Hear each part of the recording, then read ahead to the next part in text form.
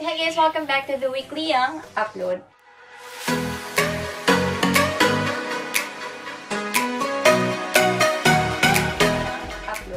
Hi guys, welcome back to my channel. This is Leah and Astrid again, and for today's video, this will be another ukay haul guys, but this time, I'll be sharing with you yung mga napili kong mga dress from my friend's UKAY UKAY shop. These were purchased online, so guys, it's safe. So don't you worry, girl. Okay? Okay, so I'll be starting with... Actually, it's like combination of good tops and dresses. I wanted to purchase yung mga dresses or kaya naman yung oversized top na pwede ko ding i-dress. Pwede ko ding gamitin as mini dress because that's how tita should be like. Yeah. So for today, well, the first stuff that I will share with you guys is this one.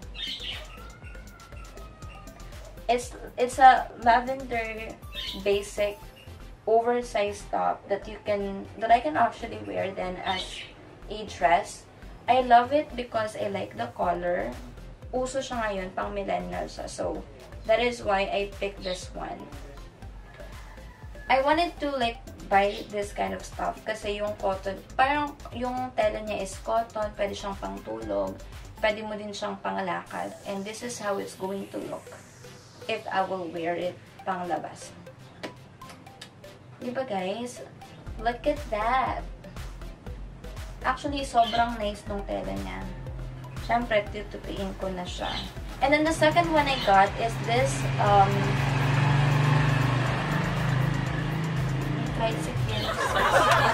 andito ko sa labas because may nag-work sa loob. So, okay. So, I got this long white dress na long sleeves. It's kinda see-through, pero hindi mo to resist. Okay. So, see-through siya, but I'm fine with it. I can wear it siguro if I have yung pandoble sa loob. Magtatahi na lang siguro ako. Or you can use this sa beach. Ito naman yung mga peg nila sa beach. Yeah. Okay, that's the second one. The third one is this very nice, what is it? Dark gray dress. It's like a mini dress then. I like this because I love the color, and again, I can wear it outside. Or I can wear it panglakad, and at the same time, pwede ko siyang pangbahay. Alright, so ito yung one of my favorites sa lahat ng nabili ko. Because it looks so... So, yung tela niya is parang tolambo. Pero yung inner niya is... Yung inner niya is cotton. And I like the color. Nagko-complement siya sa skin ko because my skin is yellowish. I like it because sobrang pang-madam niya. Pwede siyang pang-party, pwede siyang pang-office, pwede siyang pang-formal-formalan. Alright. And then, ito naman yung nabili ko na sumunod. Guys, very hard evangelista. Hindi naman siyang Jenky Pacquiao or Marian Garcia. Di ba guys? Pwede ko itong mga pang-party. Pwede din siyang pang-dinner. Di ba? Why not? Pwede siyang pang-office. Why not? Don't judge. Right? I like it. I like this furry thingy here. I like the fur design over here. Look, this is... Diba ang ganda niya guys? Ito siya oh. Yan. Yan. Ganyan siya. And then aside from that, I got this oversized long top. I don't know. Long shirt na pwede siyang i-dress. Ang ganda lang kasi meron siyang dito na just feel more. And I feel like, girl, feel more. Feel more, girl. This is one. Ito rin yung mga pang madam. Tignan niyo. Like, I got this for, not sure if it's 50, 35, or 70. I can't remember because ang dami kong nabiling na naman sa friend ko. Kumitang pangkabuhayan na yung kaibigan ko sa akin, sis. Yan. Yan siya. And then, guys, I also have this white top. Ganyan. I like this because gusto ko yung masikip na part dito. Kasi nakakamadam siya. Like, as in. Okay. And then this one, not into this color. I don't like this type of color because hindi siya nagko-compromise sa skin ko. But when I wear it, like this, look, okay naman siya. This is also a dress. This is one of my favorite dress na nabili ko sa collection ng friend ko. Because I like how pretty the buttons are. At saka yung effect nitong patali niya. Look, diba? It's so nice and it looks so sophisticated talaga. Look.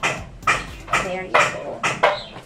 I got this top from her. Para siyang H&M or parang cotton on yung tela niya. And I love it. And then, this. Kasi pwede siyang pantulog or pantulog. Kung gusto niyo ng sporty look, ito, ganito ang napili ko. Kasi feeling ko, gusto ko mag-sporty look. Paminsan-minsan, guys. Ayun. Ayan. And then, I got this stripes na long back. Kasi nakakamadam siya. Pwede ko siyang i-partner sa white shorts. At it's so nice. I love how this cuello looks like. Kasi malapad siya. And then this one too.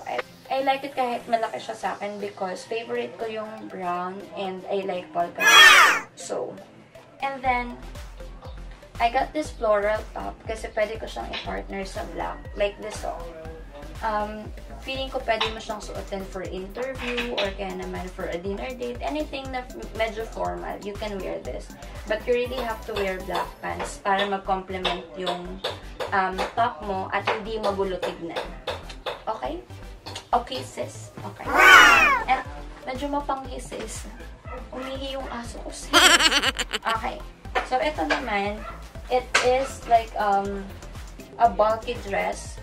But I like it because it's brown. As makikita yung kulay ko. Though maputi ako, it's just that yellowish lang talaga yung skin ko. So, mas nagko-complement siya sa mga brown, earth tones. Kasi, yun yung inspiration. So, na-emphasize yung complexion ng skin ko. Yun. Meron siyang something sa likod. Parang nag-hold siya ng tali sa harap. Nag-gets nyo ba yung point ko? Kasi ganun siya. Walang init, sis. Okay. And then I got this too, this top, because I like the color and I like how it hugged my body. Wow, may pahug ng body. Ganon. Ganon siya. And then this one is just a freebie. When I tried it, it looks so good on me. At bagay sa akin yung mga green, brown, nude, black, white, anything na magko-complement sa yellowish skin ko. So, magiging perfect yung itsura niya pag earth tones, neutral colors yung sinusuot ko. Okay. And then, same goes with this. This is very madam. Look, diba? Pwede mo siyang pang office, pang lakad, pang party, anything you want. You just really have to find a good pair para maging maganda siyang tignan. Okay. Like this. I find it pretty because, I don't know, siguro maganda lang siya because I'm petite. I got this black mini dress. I bought this one because I'm planning to alter this. I have to cut it in the middle and then make it like a crop top para gawin ko siyang suit. So aside from that, I have set of shirts that I will share with you guys. Just 1 second. 2 moments later. What's wrong? 3 days later. 12 seconds later. 3:28 a.m. Okay, so I'm back. God, look, this is oversized because I'm into oversized stuff nowadays. 1, because it's comfortable and I'm just staying at home, so I prefer not to wear like fitted dresses because magkakakos siya ng, ewan ko, ng pangigitim.